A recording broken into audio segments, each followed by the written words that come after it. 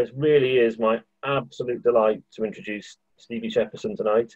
She is one of the gang that helps run SciBar for us. We had to persuade her just a little bit to do this tonight.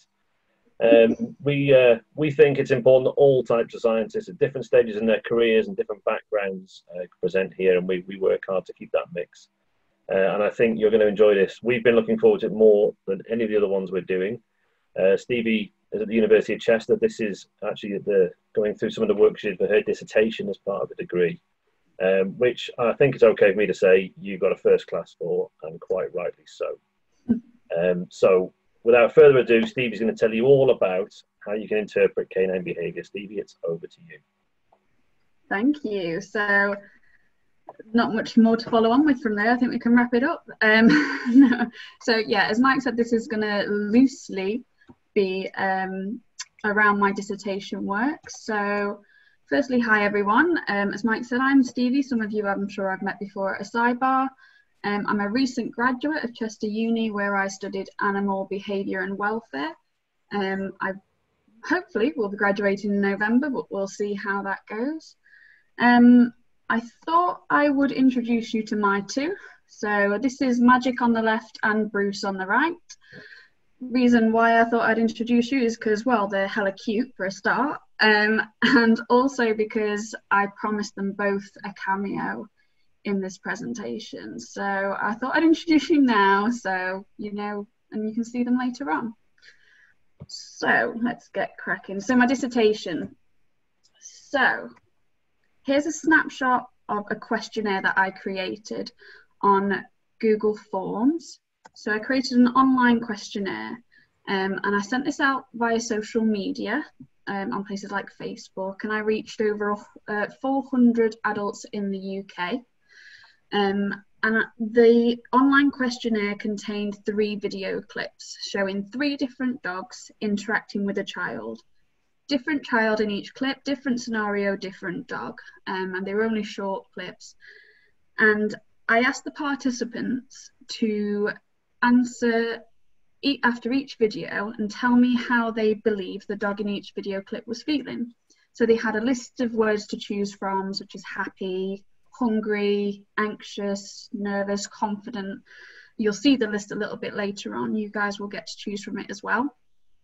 And they chose that. And then these video clips were also assessed by a dog behaviour professional, another lecturer from the University of Chester. So they were pre-assessed, and she determined the behaviour of each dog in the clip. And the idea was that I would then compare the answer of the participants to her answers and see if they either were correct or incorrect. So I asked them 2 really important questions as well. And one was, do you hold any qualifications associated with animal behaviour? So this could have been anything from a diploma in maybe dog grooming or animal behaviour, all the way up to veterinary surgery, and everything in between, really. Anything where you have to have learned a little bit about animal behaviour, and not just dog behaviour, but animal behaviour in general. And then the other question that I asked them was, do you currently own or have you owned a dog at some point? And they had 5 options here. So it was yes, I currently own, no, never, in the last 5 years I have, or it was more than 5 years ago, but yes. And the reason why I did this is because my whole dissertation was going to investigate whether having some theoretical background knowledge of animal behaviour would increase the success of answering correctly to these videos and interpreting the behaviour of the dogs correctly, in terms of comparing it to what we call an expert. And then also seeing whether having any canine experience increased success. So this was, again, ownership of a dog. And this has been investigated before, but the studies found very varying answers. So I almost wanted to contribute to the already existing pool of data on this one. So I was basically investigating knowledge versus experience. They're very different things. But the reason why is because we come across phrases like this a lot in animal behaviour. such as I've had dogs all my life, therefore X, Y, and Z. And the problem with this is that it doesn't necessarily make you an expert on the subject. There's no doubt it helps, but I heard an argument to this, which will stick with me forever, which was, I've had hair all my life, but that doesn't make me a hairdresser. And it's the same for, I've had a car since I was 17, doesn't necessarily make me a mechanic, sort of thing. So no doubt the experience is going to help, but it doesn't necessarily make us an expert. And as scientists, we know we can always learn. So why dogs? I absolutely love dogs. I'm obsessed with them. And as a nation, apparently we are as well. So there's about 9 million pet dogs in the UK at the moment. Now, this is an estimate from the last 2 years of data, and these are registered pet dogs. So, of course, we're not taking into account the unregistered ones, perhaps ones in rescue centres, and even stray dogs. So this number's probably could be a little bit higher, but again, it's just an estimate. In the US, it's something like 65 million. In Europe, I think in the 30 million range. So like worldwide, they're a popular pet. But in the UK, we definitely love our dogs. So why then are so many of them being surrendered to rescue centres each year? There's over 100,000 a year, it's estimated. And again, this doesn't take into account the ones that are rehomed privately, so via Gumtree or such. So why do people rehome their dogs? So I thought I'd give you a few examples. These are real life reasons why people in the UK have rehomed their dog. And I'm sure, as you'll be seeing, some of them are a little bit out there and a little bit difficult to believe, actually. But this actually formed part of a campaign by the Dogs Trust, I think they're on 10 years ago now. And these are real reasons why people in the UK have given up their dog. My particular favourite is he was just too perfect. I imagine sort of being in a kennel and being like, oh, what are you in for? And he says, oh, I bit my owner's leg clean off. What about you? He says, oh, I was just too perfect. Like, it's ridiculous. It really is. But there are genuine reasons, reasonable reasons why someone may give up their dog. And actually, the most common one that we see is this. So perceived behavioural problems.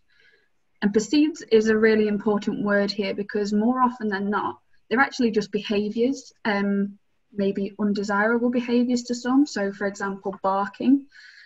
All dogs, well, majority of dogs bark. It's a normal canine behaviour. It's a form of communication. And it's really important. It lets you know when there's someone at the gate, someone at your house. It's worthwhile letting them have that communication. It becomes a problem or a problem behaviour when it's excessive or it's inappropriate. So we want dogs to bark, but we also want them to can it when we ask them to as well. But this one is actually another common one. So here we've got a Rhodesian Ridgeback puppy. I think it's a Rhodesian Ridgeback. If anyone can correct me, please do. This is just a guess. So this is quite often seen when people relinquish their dogs, is that hard mouthing or biting. And unfortunately, it's actually being labelled as aggression. And not to say that sometimes these dogs aren't aggressive, but the majority of the time, it's just an outward expression of play. And some studies have actually found that owners are struggling to differentiate between play behaviours and aggression, which is a problem. And this is in dog owners. And we are certainly misinterpreting this behaviour, and that is evident in the figures. So there's over 6,000 cases of dog-related injury that are reported in the UK, and that was in just 1 year. And this was quite a while ago. So the likelihood of this increasing is quite high. But also keep in mind that the majority of dog bite or dog-related injuries go unreported. So this is probably a really low ballpark figure. For example, this hospital, this is one in Liverpool. This is just one hospital with over 400 children that were admitted. So of all the dog bites that are recorded in UK hospital data, the majority of them, I'm talking over 70% of them, are to children. And most of them are children under 12, so small children, so particularly at risk. And we're finding that of the ones that occur to children, around 60% of them are in the presence of their parent, which is a little bit shocking, really, when you think that parents are supposed to be the supervising body, we're supposed to keep children safe. So there's definitely some misinterpretation by the adults as well as the children. So why are we getting this so wrong? Where are we going wrong? So I thought we would put it to the test tonight. So this is where you guys get a chance to give your opinion, and you actually get to sample what was in my dissertation. So I'm going to show you a video, and it's of a Siberian Husky with a toddler. And I want you guys, after this video clip is played, you'll be prompted to answer with, you just choose one of the words which you think best describes how the dog in this clip is feeling. So I'm going to play the clip now, and let's watch and see.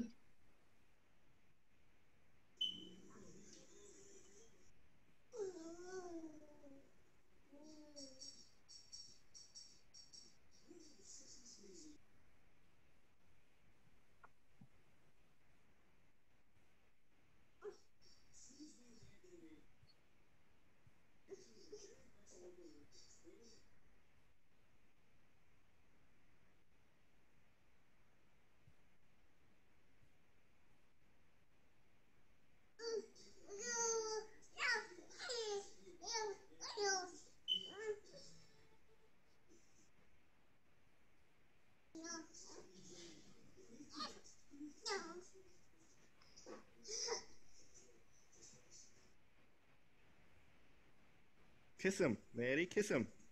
Kiss Husky. No, kiss, hug Husky. Hug Husky. Go hug Husky. Hug him.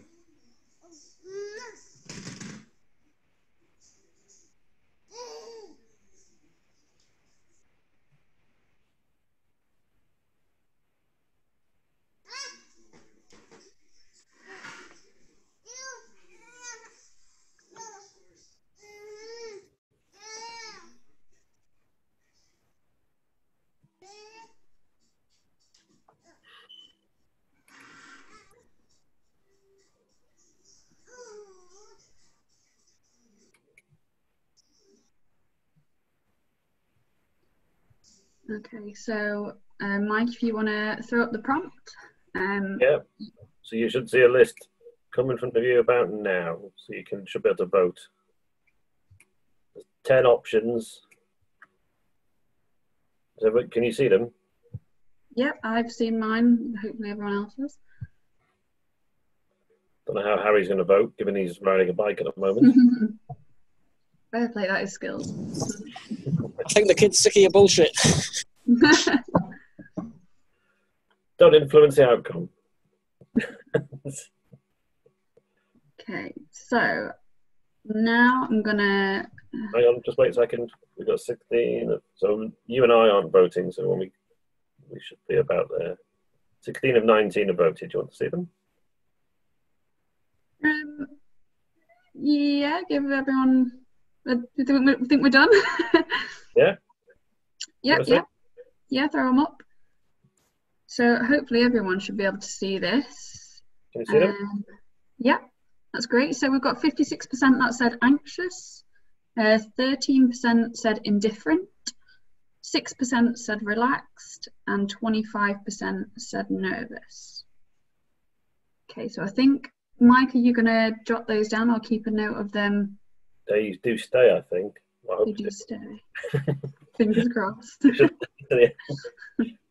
Okay, so I'm going to close this down. Cool. So let's break the clip down and have a bit of a closer look. So here we've got the dog pulling away the head, and we've got these really wide eyes. It's kind of hard to tell on this dog because his eyes are blue, he or she's eyes are blue. But regardless, throughout the clip, the eyes are quite wide.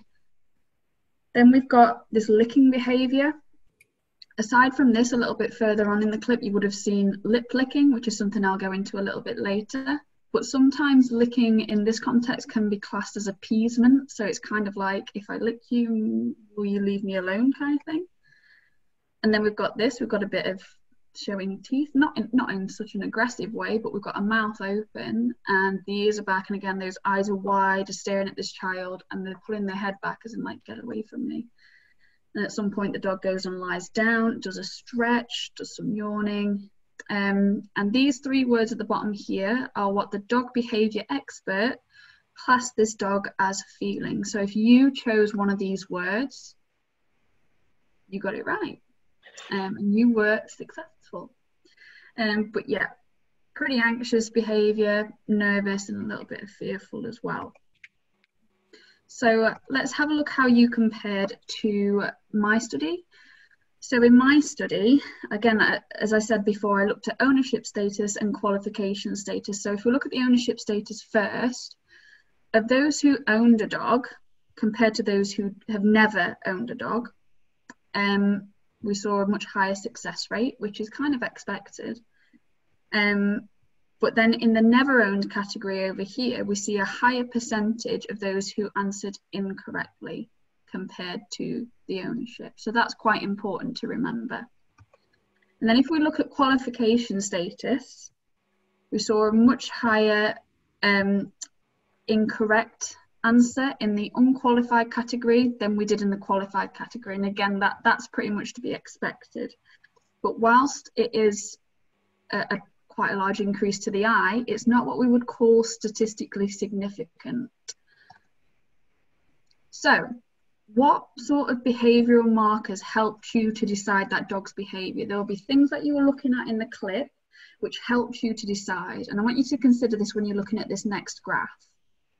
So I asked people to list what it was that made them decide. And then from that list, I made these categories of mouth, eyes, head, ears. There were tail, the whole body, lips, that sort of thing. But these were the ones that actually answered to this one.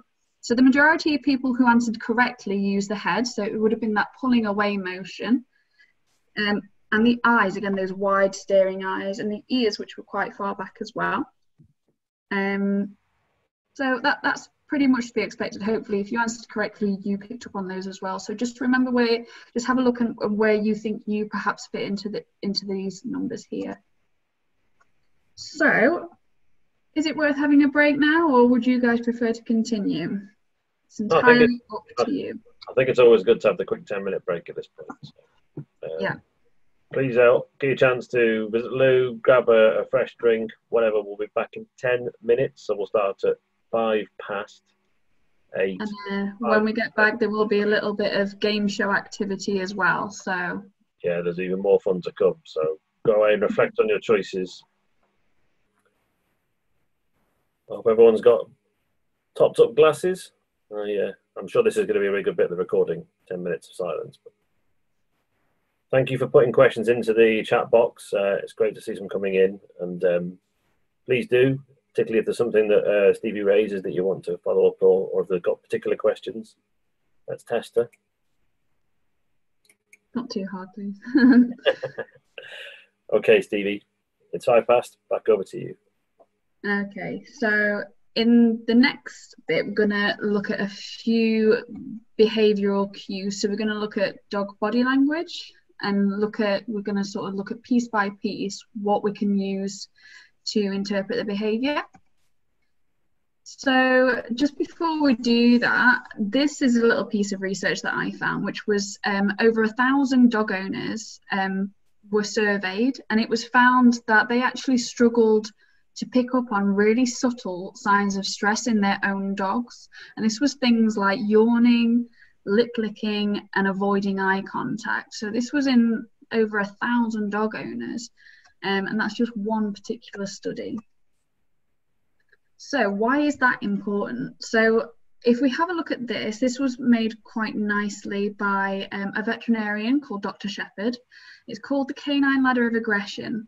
I'm not too keen on the name myself, just because I think it may have been more aptly named the canine ladder of stress, just because down at the bottom here, these signs are quite anxious behaviours, and then we progress up through, which you'll see now. The idea here is that each rung in the ladder is represents a trigger or a stressor. So something in your dog's environment which causes the release of cortisol, the stress hormone. And if these happen in quick succession without giving the dog the chance to calm down and recover from the stress, the dog will progress up through the rungs in the ladder as depicted here, going and showing each of these little behaviours on the way. And if that stress isn't removed and it continues to culminate and build up, could eventually end in a bite. The idea here then being, if we remove the stress, we're going to avoid being bitten, because dogs give us quite a large leeway if you know what to look for. Dogs tend to bite last. They'll give us quite a few warning signs, which are depicted here, but biting is generally a last resort because it's quite risky for them. If you think about it from a survival point of view, biting is it's confrontational, it's starting something, and it's risky. So a bite is really a last resort. And it's these little subtle signs at the bottom, things like licking their lips continually, turning their head away, and avoiding eye contact, sort of thing, like I don't want to be confrontational, I want to avoid any confrontation. It's those sort of things that we aren't quite picking up on, and we're actually relying on these more obvious behaviours, things like cowering, growling, and they're really high up on the ladder of aggression here. So it means that we're not giving ourselves much of a chance to interpret this behaviour before it potentially ends in a bite, which may be the reason why those statistics are quite high. And if we were a bit more perceptive or a bit more successful in interpreting the behaviour down in the further lower region, we may be able to mediate a bite. So that's the idea there. So let's look at some of the actual physiological signs. So we're looking at the mouth in particular here. Now, context is extremely important, no matter what body part you're looking at. So for example, yawning. If your dog's just woken up, it's probably going to yawn, like all of us do. It's probably not that unusual for a dog to yawn when it wakes up, or the same as when it's getting ready for bed. So yawning can be normal, but you've got to think about what the position is. If you've just taken your dog to the vet and you're sat in the waiting room and your dog is continually yawning every couple of minutes, that can be a sign of stress. And the same with lip licking, and especially if you see these two behaviours together. So if you see yawning it's intermittently with lip licking in between, so it's a pretty good sign that your dog's experiencing a little bit of anxiety and a little bit of stress.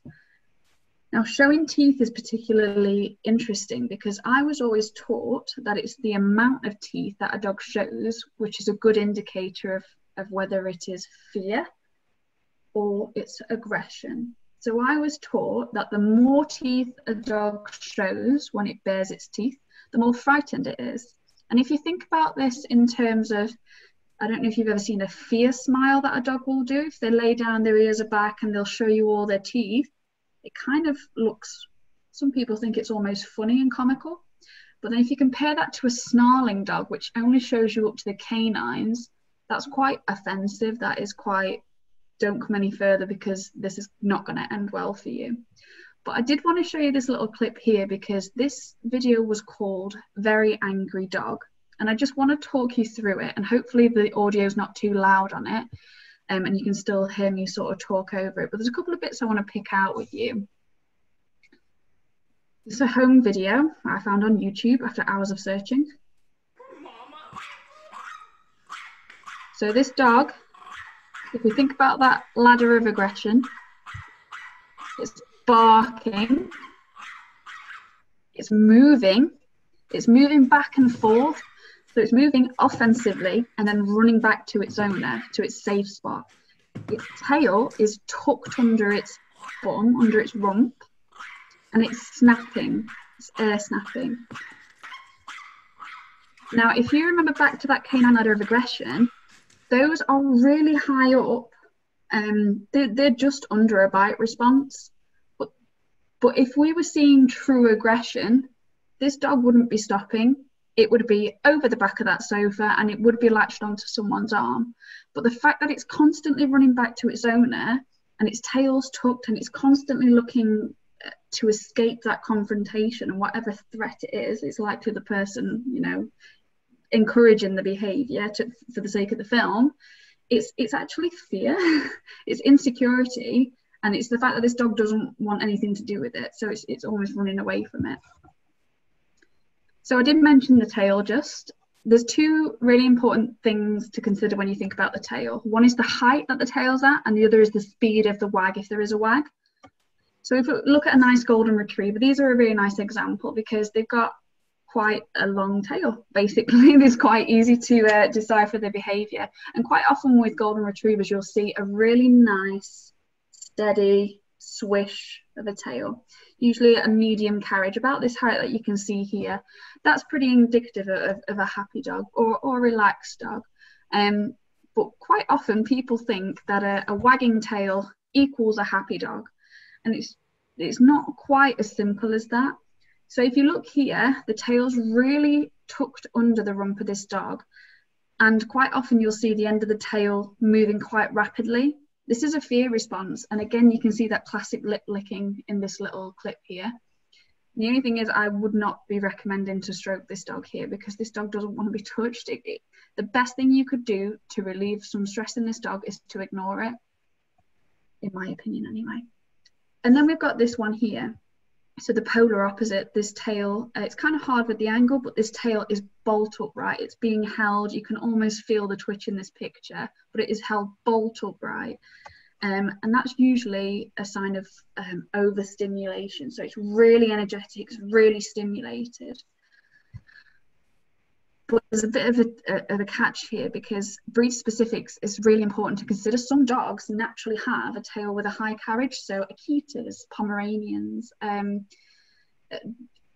Samoyeds, dogs like that with the naturally high carriage. So it can be a bit hard to interpret that, but the wag can quite often give that away. If it's a really rapid wag, it just means overstimulation. It's really stimulated, and that can be positive or negative.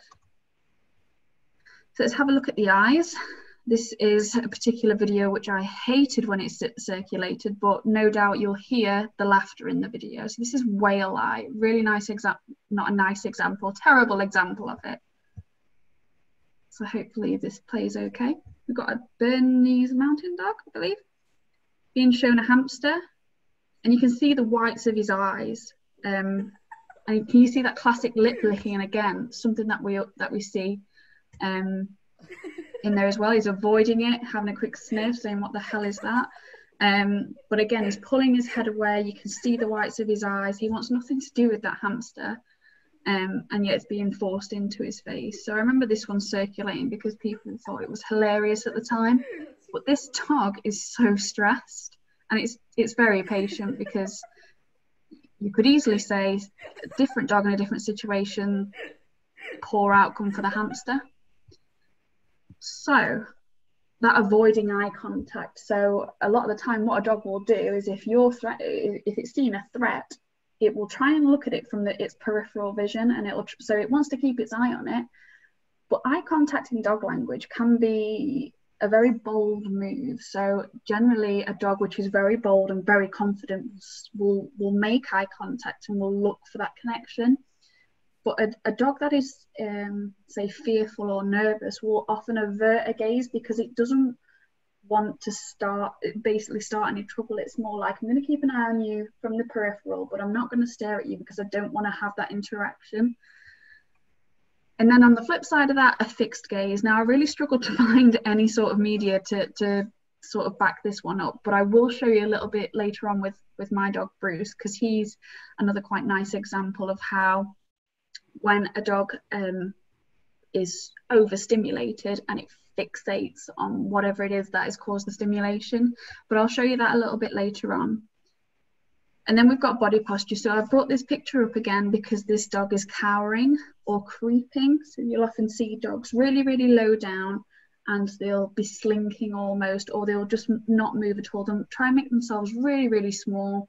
And that's a sign of nervousness. But at the same time, you've got to be careful with that one and think about context again. Context is really important because it can be a sign of illness. So think about your context. If your dog's at home and it's carrying, it's not wanting to get up very much, could be perhaps they've got a bit of internal pain or something like that. But if someone quite imposing has just walked into the house and they're lip licking and, you know, they're cowering down, it may be that they're afraid. So context is really important. And this whole rolling over with the leg up, again, that was on the canine aggression ladder of aggression as well. A lot of people think a dog that rolls over, oh, they want their belly scratched, I'm just going to dive in and start rustling around in their fur. And that can be quite invasive for a nervous dog. So sometimes it's better just to let the dog come to you. Shaking and stretching, again, context is really important. If your dogs, most dogs, the first thing they do when they wake up, like us humans, is they'll do a big long stretch. They'll stretch outwards and then they'll go backwards and then they'll sometimes shake and sort of stretch, and that's great. That's just woke up doing a little bit of dog yoga. Some people do it. I'm not a fan personally, but maybe I should get into it, who knows.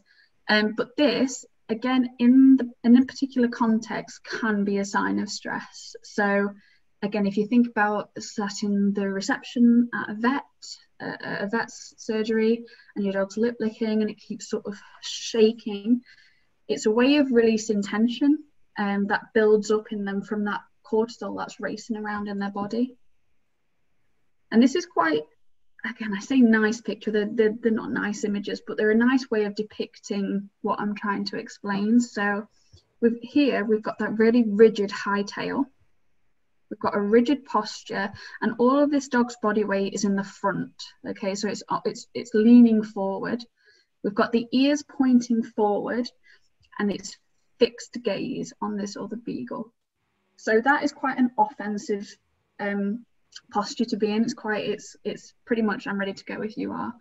Whereas this other one here, we've got a low tail, low carriage tail. All of this dog's weight is in the back legs, and that's so that it can escape. It can spring off of its back legs and run in another direction if something looks like it's going to occur. It's baring its teeth to show that I don't want you to come any closer to me, and its ears are down and low. So overall, this sort of shows quite nicely the difference in postures there. And then another picture here, again, shows it quite nicely. If you look at this one, it's cowering really low, its tail's tucked underneath its bum. It's not making direct eye contact, but it's still keeping a low carriage.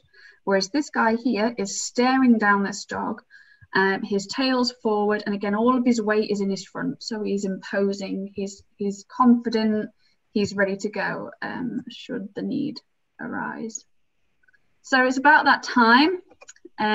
Hopefully some of you guys will know who this lovely chap is. I'm a bit nervous to say that I actually do remember him. Unfortunately, I'm in that bracket now. So we're going to have a little round of catchphrase if my laptop holds up. So I think people are to come off mute for this, did you say, Stevie? Chat function, or yeah, if you want to come off mute, it's fine. Type your thoughts in chat. Probably easier. So I put the original theme in. Yes, I stayed up till 2 AM doing this, guys. Catherine, thank you. So the idea is like we're only going to do one round of this, but I thought it might make it quite fun. So behind this logo, there is a picture of a dog, and one by one, I'm going to remove a square. And I want you guys in the chat just to use any words that you want, really. Just pick a word, how you think the dog in this picture is feeling based on what you can see. Okay? Should we get going? Awesome.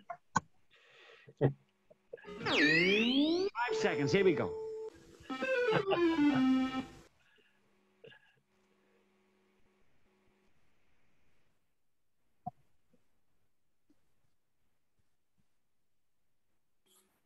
Mike, what we got?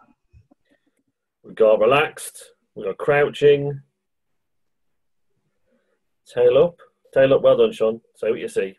It's good, but it's not right. You're stealing my lines, Mike. Sorry. We got indifferent. I think we need a bit more to get this catchphrase. Ah, well, seeing as you asked.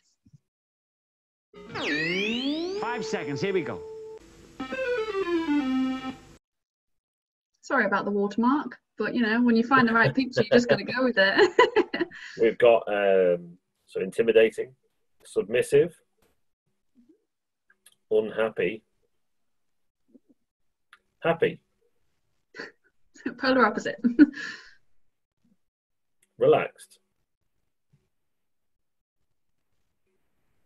Let's go for another.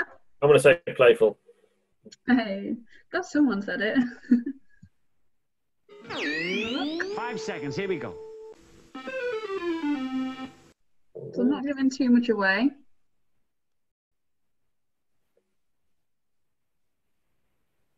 Oh, play bowing. So a couple people said play bowing. Mm-hmm. Excited. A lot of play bowing. Ooh. Let's go for another. 5 seconds, here we go. This is what I stayed up till 2 a.m. trying to do. Oh, he is. As well. As always, Stevie, you're brilliant at presenting anything. So what are we thinking here? Anything different from play bowing and... Alert. We've got alert. Cool. Looks happy. Harry must be off his bike because he's typing. Oh. Either that or he's extremely skilled at no hands. Maybe he's got a voice-free thing. Yeah, he is down now. It's. Let's go again. I don't know the answer to this, by the way. Oh. Got some eyes now. Eyes are important. One of the big telltales. Yeah. He's looking a little bit pissed off to me. He's looking like, where's his tea? Focused, wary, chill, cowering, focused, attentive. I'm going to go hungry. It's usually a good default for a dog. Mike. Keen, attentive. Mike, you're going with hungry, did you say? Going with hungry, yeah. It's good, but it's not right. This dog's got his dinner, but he's afraid someone's going to come and take it. Oh. So this is a classic example of where context is really important. So, yeah, we can use the tail. The tail is a great indicator. We could use the back legs, and that's where that play bow, it did look like a play bow for quite a bit. Then we got the intense staring. Someone could have been holding a ball there for all you know. But then the minute we get this, we get this snarl, and this is, again, just up to the canine. So we've got this fixed stare. The ears are forward, which generally just means it's focus, which is I know a word that came up there quite a lot. So well done to those. But then the minute you put all of these pieces together and you form that big picture, and then you put it into context at what is happening, you see the food bowl, you go, okay, we've got a stressed animal, and it's because there's food around. So this dog is likely food or resource reactive. So I'm exactly the same. Sorry? I'm exactly the same if someone's coming after me. As Sean says, yeah, that's his face when someone tries to steal his chips. Yeah, it's a long way around it, but I just wanted you guys to see that you've got to take these little pieces of the puzzle and put them all together to form the bigger picture and then put it into context. So I think that's about time for another test. So we've gone through quite a few of the different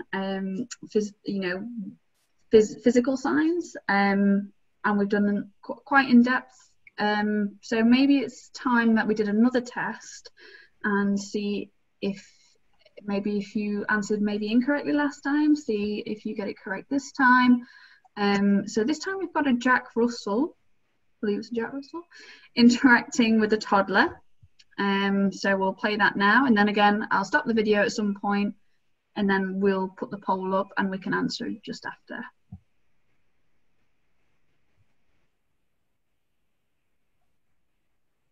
There you go, pet him. Yeah, good, Andrew.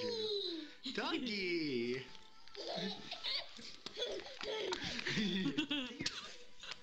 Yeah.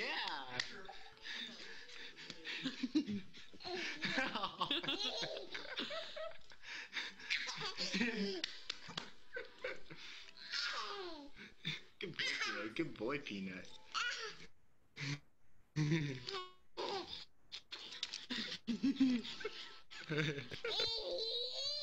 Okay, very cute. Yeah. Oh, that's so cute. So, if we put the poll up and then answer, and then I'd like to think about what physiological or what parts of the dog made you decide or helped you to decide on your answer.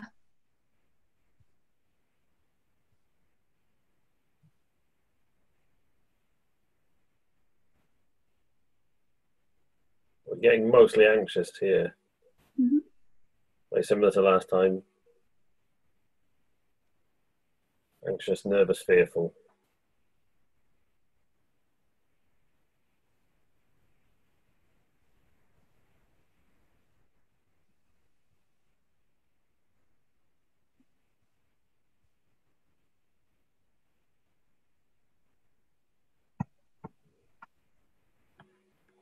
Still a couple of you to vote.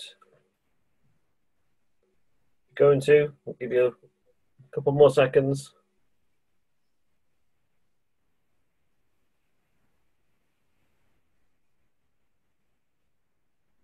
Okay. Results should be on the screen now for you, Stevie. Okay, so we've got a lot more, I'd say, continuity here. So we've got quite a larger percentage, 41% which said anxious and 29% which said nervous, and following up with that with 18% which said fearful. So yeah, a lot more people were agreeing there on the same sort of words. We have got a couple of clicks on playful and indifferent as well. None for the rest. Okay, so have a think about what body parts helps you to decide on your answer. And again, we're just going to compare perhaps your answers to my study. But first, we're going to break this video down as before, and we're going to look at it in detail. So first, we've got panting. Excessive panting, but again, this is where context is important, because we don't know if this dog has just had an hour and a half running around the garden or on a treadmill. We don't know. This is a 2-minute video, and this was one of the limitations of my study, because the clips were 2 minutes to help people to stay engaged. But the fact of the matter is that cortisol that races around a dog's or anyone's body really when they become stressed, it can take sort of 90 minutes for that cortisol to return down to baseline. So without knowing the context, you know, it could just be that this dog is hot or it's cooling down. But the dog is constantly looking up towards its owner.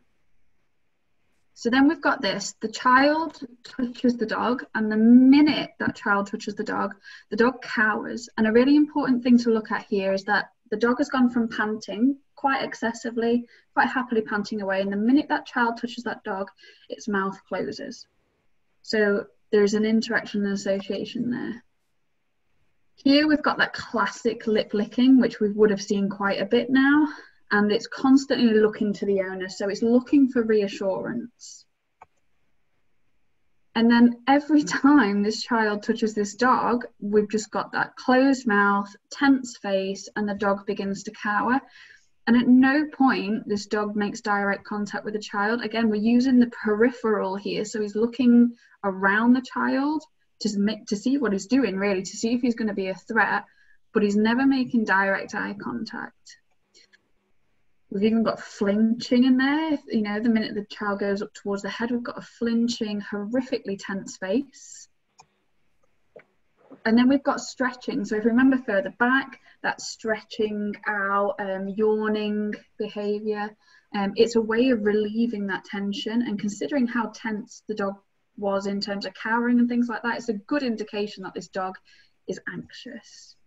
So anxious and nervous. So these two words here is what the dog behaviour expert classed this dog as feeling in this clip. So think about the way that you answered. Think about whether you perhaps chose one of these words. And again, we're going to look at now what parts of the body helped people to decide on their answer. So this is again, I looked at qualified and unqualified. So we had a much higher percentage here of unqualified people answering incorrectly to this video, which again, it's a much higher percentage, but it's not what we would say is significantly significant. And then here with the ownership status, interestingly, we have a much higher percentage of owners answering incorrectly. We also have a higher percentage of people who have never owned a dog getting this incorrect, which could be expected. But interestingly, it's actually the owners, more of the owners are answering incorrectly to this particular video. So I wanted to know why, what was making people answer incorrectly or misinterpret that behaviour, if you like. So those that answered correctly used the panting and the lips or lip licking most often to interpret this dog's behaviour. And those telltale signs. So excessive panting, we don't necessarily know the context, but couple that with lip licking and you've got a pretty good idea. And then you've got the ears, the head and the eyes. Now, what is interesting here is that of those people who answered correctly, no one chose the tail. However, of those who answered incorrectly, the majority of them chose the tail. So that means that people who are answering incorrectly are choosing something completely different to what people who answer incorrectly are choosing. And the reason why the tail is particularly important in this clip is for two reasons. Well, sorry, more than two reasons really. One is that you can hardly see the tail in the clip at all, which suggests that people are looking for the tail. So they're looking to the tail for help. They're like, well, maybe if I can see the tail, I'll know what this dog is feeling. And they'll see a wagging tail and think, oh, it's happy. Thank the Lord, it's a happy dog. But as I've explained before, a wagging tail doesn't mean a happy dog. And the second thing is, considering this dog's breed, it's going to be a relatively short tail. Well, you'd expect it to be anyway. And the problem with a short tail, naturally or docked short tail, is that it can be really difficult to interpret a dog's behaviour from that. And I wanted to use Magic because I promised him a cameo. You can't have one without the other. So here is Magic's cameo. So I wanted to use him as an example because he's a French bulldog. He doesn't have much of a tail. He has more of a flap, to be honest. So here we've got Magic chilled. He's in the kitchen. He's just wandering around like, what's going on? You're in the kitchen. That usually means food. And his tail flap is down. So it's down, chilled. It's always down, which is nice for us. But then after I wind Magic up to the hilt to try and get this picture and convince him there's someone at the door, his tail does this.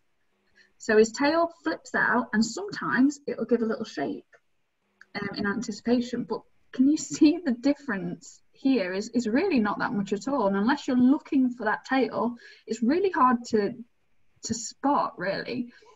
So that's a problem with short tail breeds. And some research has been done into it, how these little subtle changes in tail movement can really be sort of a giveaway of how the dog's feeling. But in these breeds with a docked tail, it's making it more difficult for us to pick up on those little subtle changes in behaviour. So like I say, it's the little things. And here's where Bruce's cameo comes in. Now, Bruce is the Rottweiler. He's a big old gentle boy. Magic's a puppy. Bruce is going on 8 now. And Bruce is what we would call dog reactive. So he's not dog aggressive. When he's off the lead, he'll have a happy run around with other dogs that he doesn't know. He's insecure, is the best way to put it. So here's Bruce out on a walk, and I've took him out especially to get these pictures. It's really hard to photograph a dog when you're walking them, by the way. So there's a couple of things that I want to show you with Bruce, because Bruce puts it really nicely. So we've got that his ears are they're not back, they're relaxed, so they're chilled, they're sort of flapping away at the side of his head as he walks. His mouth is open, so he's starting to pant, he's starting to expel heat, which is one of the main ways that dogs regulate their body temperature, and it's expected on a walk. Depending on breed, again, breed specifics there. His tail is low, it's not tucked under his rump, it's not held tightly to his body, it's just gently swishing as he walks, so it's not tense or anything like that. Fast forward 15 seconds, if that, and Bruce has heard our neighbour's dog Marley at the gate.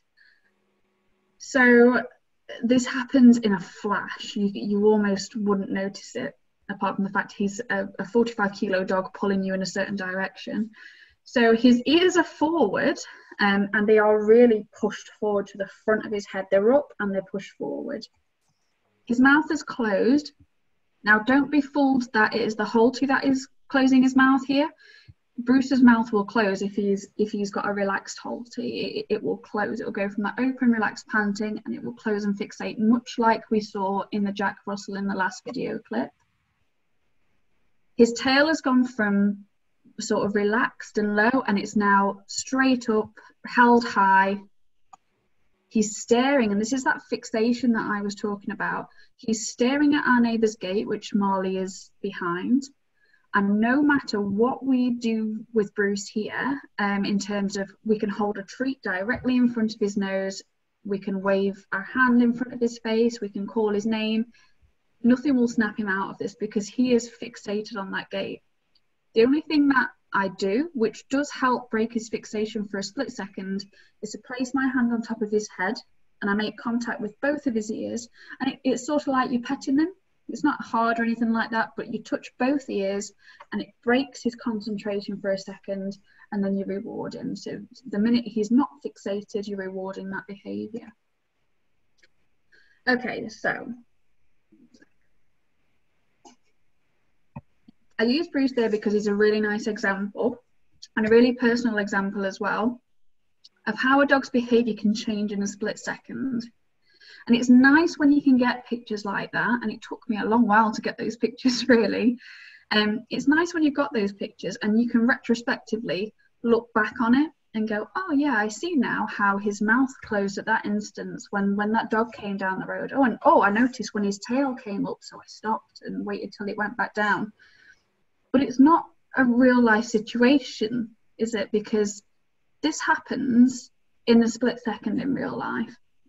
So what I wanted to do now was show you some video footage, and it's just footage that I found today randomly on YouTube that I've just stuck in, just to show you what it's like, what it would be like in real life, and the sort of things that you want to look for, sort of in real time. So here, this is gorgeous walking behaviour. Oh, just before we continue, I better say this is going to be pretty quick, as I say, because it happens so quickly. You're just going to hear me talk and talk and talk. So bear with me, this will be quick.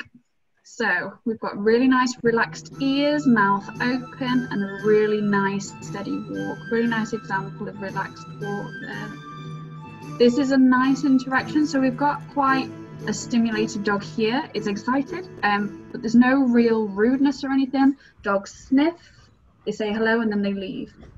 These two here, typical play. So dogs will grapple when they play, providing that they both, this guy's a bit shocked here, providing that they both want to grapple, they'll grapple and then they'll start to play. But you'll see here, classic play bowing. That's what people were picking up on earlier, the play bow. That's telling another dog they're happy to play and they want to have a go. So I just want to, that was very, very quick, I know, so I'm going to go back through it. So here, these two have already decided they're going to play. So they're going to have a bit of grapple, and then they both go away from each other. That's important. And then they're going to come back and they're going to show each other that they want to play with a play bow. Play bow, play bow. And that says whatever happens next, it's not confrontational, I just want to play. So I'm sorry if that was quick, but I'm going to show you another one. Now, there's a couple of different dogs in this one, and I am going to focus on one in particular. There's a lovely Rottweiler at the beginning, which I wanted to put in, which shows some gorgeous play bowing, but it's only very brief. And then after that, we'll focus on another big dog. I'm not sure of the breed. I think it begins with a B, but it's a very, very big dog. This dog in particular. So here we go. Here's our Rottweiler, who is play bowing or play stomping. Beautiful example of play bowing there. This cane corso is not bothered at all. He's like, yeah, whatever. Yeah, I could play. I don't know. This is the dog I'm interested in. So this is a 1-year-old, believe it or not. 1-year-old what, I don't know, but he's enormous. So you see his tail is held quite high. He's sniffing a couple of different dogs. He's saying hello and then moving away. That's brilliant. A dog should be able to say hello and then leave the situation. Having a bit of a sniff, wagging tail, lovely. This guy is a little bit intense, so his tail's held really, really high, and he's quite intense in terms of he won't leave the dogs alone. Really, he harasses them a little bit. But this guy's pretty chill, pretty confident. Now the little black dog is tense, and I'd imagine that's due to the big one's size. So he's tense for a second, they sniff and walk away, and that's good because it gives confidence to the little dog, who then goes in for a sniff himself, and he's like, okay, you're not a threat, let's have a look, let's have a sniff. But if we fast forward not even 10 seconds, this is the white dog, which is pretty intense. So he has a sniff of the cane corso, yep, all good. Look how his behaviour changes when he meets a German Shepherd. You see he's not got much of a tail, but it's tucked under his body, he's defensive, he's running away. And this changes with the white dog as well. So this defensive behaviour is stuck with him, and any dog that approaches him pretty much now, he will already be on the defensive. And again, because it takes time for dogs to recover from that initial stress, it won't just go from stress to, oh, okay, it's cool, they've walked away now. That dog will be stressed for a good amount of time.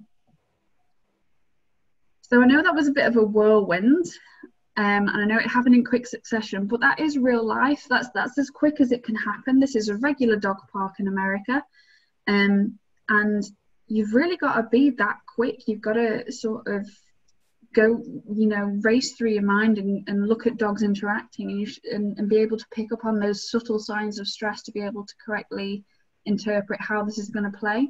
And sometimes there can be masses of dogs, which is sometimes not a great thing at a dog park because the control is just out of the window, really. But moving on.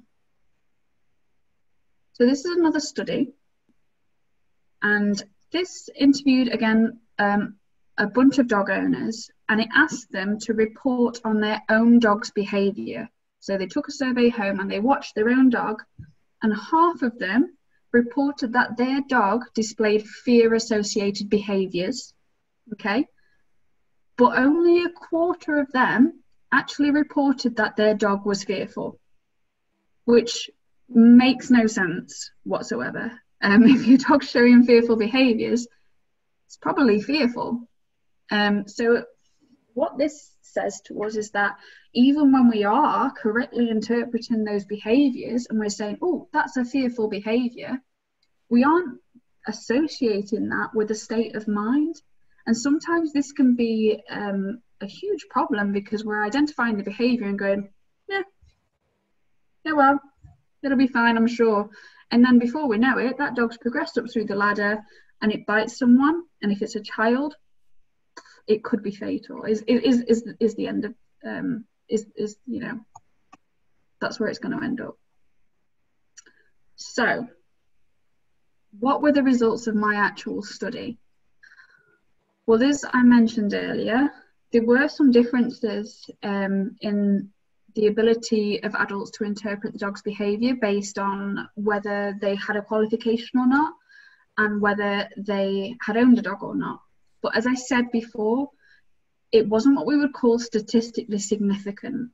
So in terms of science, it just means the result is important because it adds to the pool of data, but it wasn't significant. So that was the result of my study. So that's pretty much it from me. I hope you've enjoyed. I hope it's been, you know, fun for you. I did want to put more catchphrase in, but unfortunately my laptop was not having it. But I just wanted to end on a little quote. And this was back to the question I asked earlier, why dogs? I love dogs. And I think Aldous Huxley puts it quite nicely, and that is, to his dog, every man is Napoleon. And I think that's quite a nice summation of what dogs think of us. And really, we really don't deserve dogs. They are, you know, we are the be all and end all to them. So that's why I love dogs. Thank you, Stevie.